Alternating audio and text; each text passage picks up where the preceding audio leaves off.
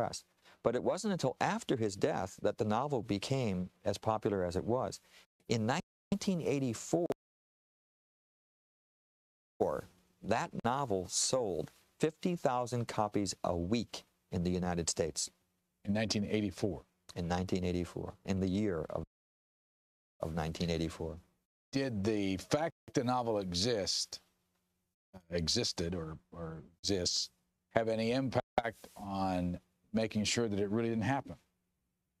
Well, during 1984, there were, of course, a flurry of conferences and discussions about, has the world in 1984 come to pass? And of course, there were people who said, no, look at, we haven't. And on the other hand, people said, oh, yes, it has. That's a judgment call. I think that in some ways it's far worse than the world that Orwell envisioned. On the other hand, it's not as bad as he envisioned.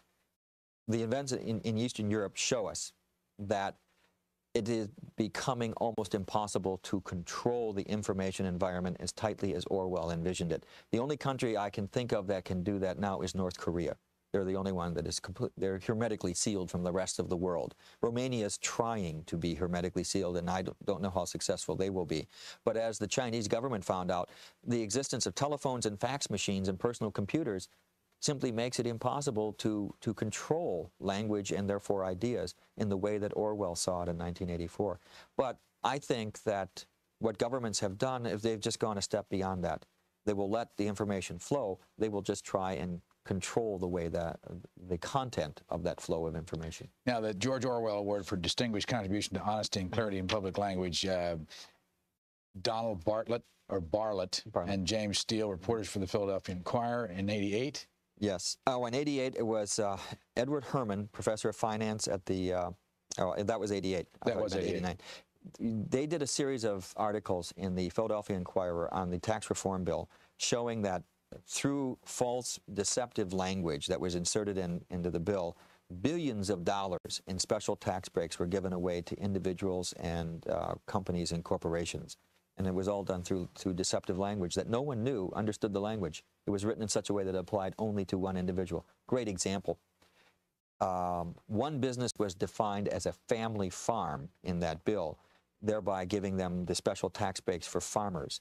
That business employs 25,000 people and has a gross income of over $1.5 billion a year. The tax bill called them a family farm. '87 was Noam Chomsky for On Power and Ideology. '86 was Neil Postman, Amusing Ourselves to Death.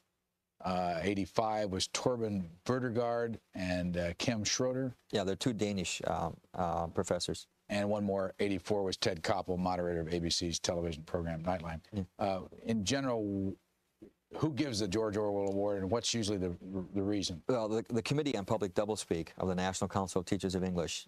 We take nominations from anybody who wants to give us nominations. We vote. We have 35 members on the committee. They're all teachers of English.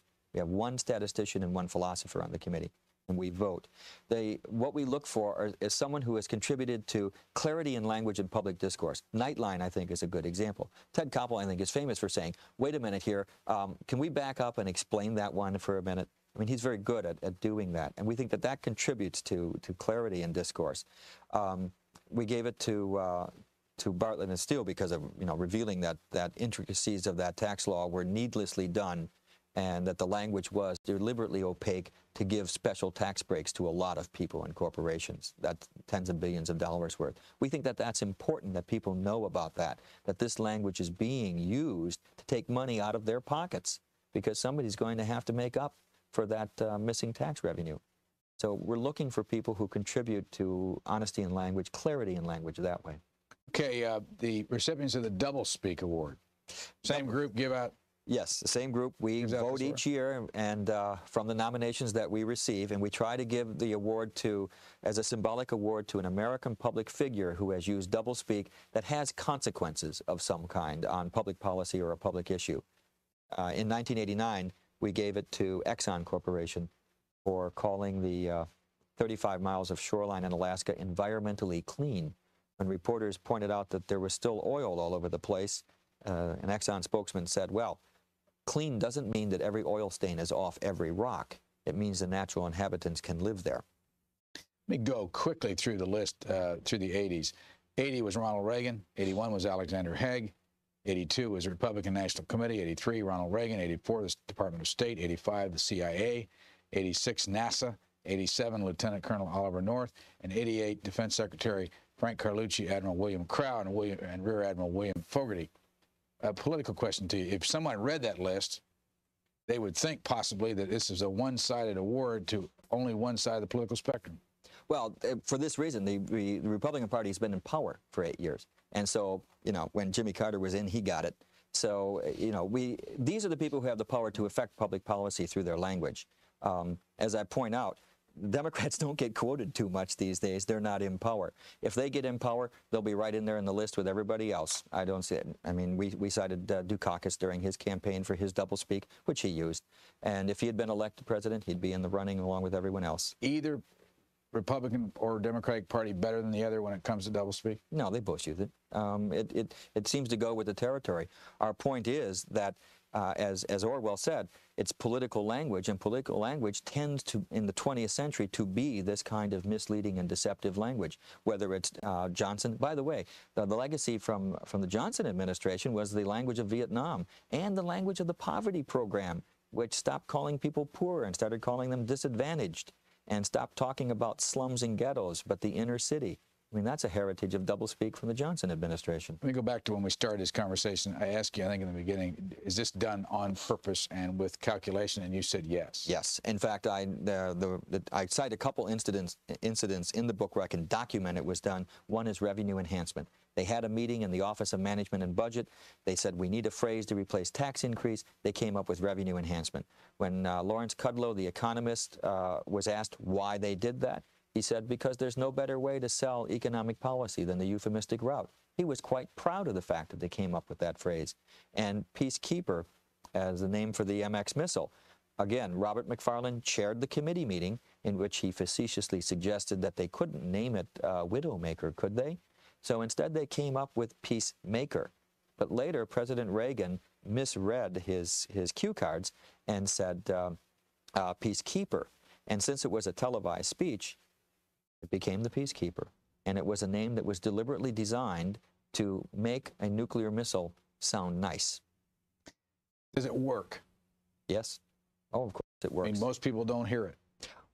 They will hear some of it, but not all of it. One of my favorite examples from this past year is the Resource Development Park that they were going to establish in Kansas City, until the good folks in the neighborhood where they were going to put the park asked, what is a Resource Development Park? Do you know what a Resource Development Park is? In Kansas City, it's a dump. They were going to put a dump in their neighborhood until somebody asked what it meant. They deliberately invented that phrase to try and slip a dump into the neighborhood without anyone noticing it until it was too late. We just have a short time left, and there are a number of things that our audience may be interested in. I've got here in my hand the Quarterly Review of Doublespeak. Is there an organization that you can join if you want to get into this deeper? You don't have to join. You can just subscribe to that. In fact, most of the subscribers are civilian public and not even English teachers. It's $8 a year. It's subsidized by the National Council of Teachers of English. So that's why the cost is so low. Where do you get it? You can simply write to the Quarterly Review of Doublespeak in Urbana, Illinois. I've got the 1111 Kenyon Road, Urbana, Illinois. Yes. 61801, National Council of Teachers of English. And $8, and you're a subscriber. You're a subscriber. And what will you get out of this? I edit it. You will get all the latest examples of doublespeak that are sent to me, which I put in there. Articles on doublespeak, book reviews on books of interest, cartoons, short pieces on what's the latest in advertising doublespeak. And I try to make it fun and funny and interesting and entertaining at the same time. You also learn things like how to read public opinion polls so that you're not misled by the results.